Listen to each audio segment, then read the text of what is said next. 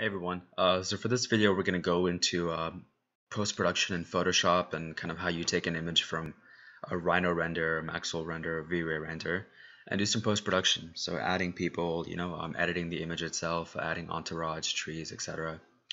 So what I have right here is I have a house that I've modeled in Rhino. That's a rendering that we're going to use, and we're going to bring that into Photoshop and do some post-production. So the first thing we're going to do is we're going to open up Photoshop. If you look, this is the prompt that kind of comes up. This is a CS6 version, so your layout should be very similar to this. If you have CC, that's fine. It's going to be fairly similar. So the first thing I'm going to do is I'm going to break down essentially kind of what are the tools of Photoshop, what you need to know in terms of the layout, and kind of where everything is in this program. So the first thing we're going to do is we're going to open up an image, so File, New. And it's going to give us this prompt. It's going to pretty much tell us what do you want to name it, what size do you want it. So we're going to name this Rhino rendering test. In terms of size, pixels, if you're using, if you're doing some online kind of work, pixels will work, but for us, we're going to do inches. So for the width, we're going to do 11 inches, and the height, we're going to do 8.5 by 11. In terms of resolution, printing resolution typically tops out at 150 dpi.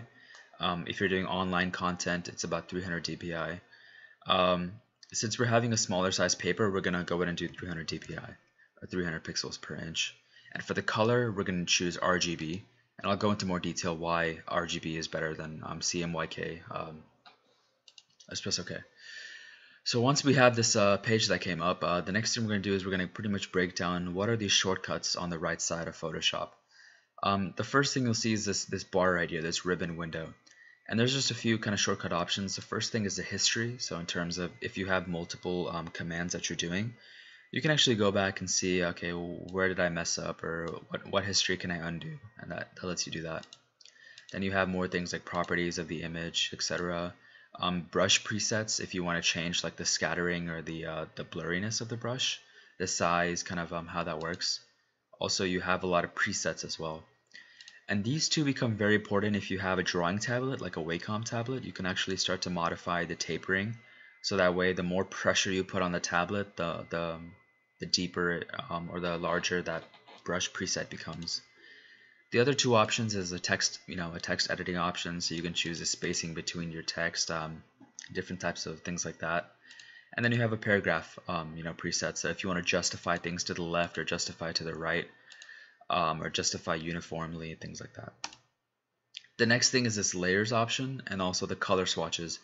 Now in terms of colors, I typically just use this color where I can just kind of select what color I want. If you click on this, you'll actually get a more detailed color representation, so you can actually kind of go and pick out the color. The reason why I use RGB is because a lot of times when you find colors online, you'll have a R, G, and a B, the red, green, and the blue. So that way, if you're working on a project and if you have a color palette of, let's say, 3 colors, go ahead and write down these RGBs. So that way you don't lose it every time and you're not off by 1 or 2 shades, but you have the exact color every time you're working. And then you have swatches too, and you can always add a swatch, etc. The next thing is the layers. If you look right over here, the layers is going to be one of the most important things you use in Photoshop. So right now you'll realize that the image that we just added, it's actually locked. There's a locked image because we just opened up a blank page. So the first thing we'll do with any kind of Photoshop file is we're going to unlock this page. So we're going to double click and we'll name this, background. Okay. And you realize that that lock is gone. So now we can actually start to modify our background, etc. This eyeball essentially lets you turn on and turn off that image. And then if you look at the bottom, you have more options. For example, if you want to add a new layer, you have this page icon. So create new layer.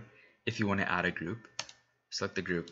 You just drag your files and you place it under that group, so that way you can actually keep your layer section very organized. And that's going to help in terms of when you do a very complicated rendering. If your layers are organized, it's going to be easy to edit it. Now going on to the left, we have some more options on the left. You realize that there's many different commands. So the first thing is a selection command, so you can actually take this and start to move images. It's just a simple moving command. Then you have a selection kind of tool. So these are different types of selection. So this is a rectangular selection. So that means we can select a rectangular area and then we can actually color only in that area. And as soon as you select an area, you have to make sure to deselect. So we're going to go back, right click, and deselect. Another option is this polygon lasso tool. So this polygon lasso tool is important for selecting key areas. So let's say you have a more interesting shape. You can actually select that, and then you can actually paint inside of it. If you right click, you'll realize you'll get some more options. Feathering. Feathering is if you want to have a blurry edge. Select inverse, things like that. So let's say we select inverse.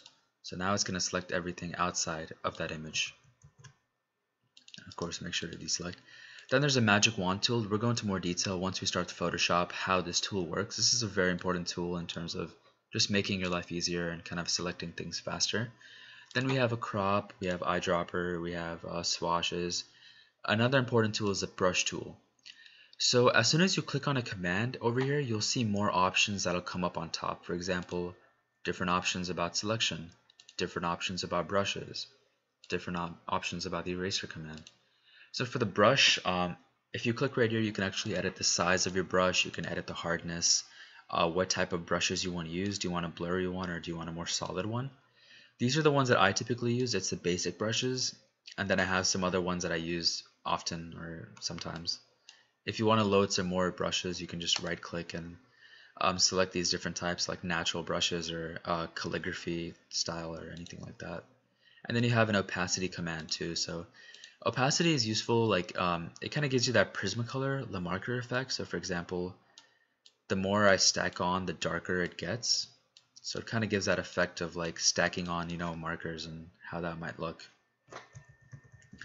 But typically I just work at 100% opacity. And then we have other things like the eraser tools. It's similar in terms of, what type of eraser do you want? Do you want a pencil or a block or a brush? I typically use brush. We have a gradient tool if you want to create a gradient. We have some tools for burning an edge, making it darker, or mixing it with a sponge command. We have a text command, so just text render, and then you can of course justify it left, right, center, change the text color to a black, for example, if you want to curve that text. So there's a lot of options. You can just pretty much play with any of these options in Photoshop. Then we have a rectangle box tool, so if you want to create a box, there's different options if you want to create a circle or if you want to create a rectangle. Once you do that, for example, you can change your fill. So you can have a solid fill, you can have a black outline. Let's say you want it to be a larger outline, you want it to be a solid line. So that way I would just recommend kind of playing with these. Now when you're working with shapes, if you look at this right tool, you realize that there's actually a box around this. So that means it's a smart object. So that means that regardless of how many times you scale it, it's not going to lose any quality. But for example, if I right click and I rasterize this, now when I scale it small and then I scale it large again, you'll realize that I'm actually going to lose quality. It's going to become blurry. And that's one thing that's very important about Photoshop, is that this program isn't vector based. It's mostly rasterized based. So if you're working with any images, make sure you don't scale those images down too small and then make them large again, because you're going to lose image quality. So I highly recommend not doing that. And then we have more options on the top. So we have simple editing options. For example, if you have one area selected, you can actually edit that. So you can actually go to edit, transform, and you can transform and scale it, things like that. Another command is if you do Control T, you can rotate, you can start to scale. If you go to image, you can actually edit the image itself. So adjustments, you can edit the brightness, the contrast. So all of these will kind of show you those different options that you have. And in terms of Photoshop, that's more or less it in terms of kind of the basics of how it works. The next thing that we're going to do is we're going to go into rendering and actually take an image and do a lot of post-production with that.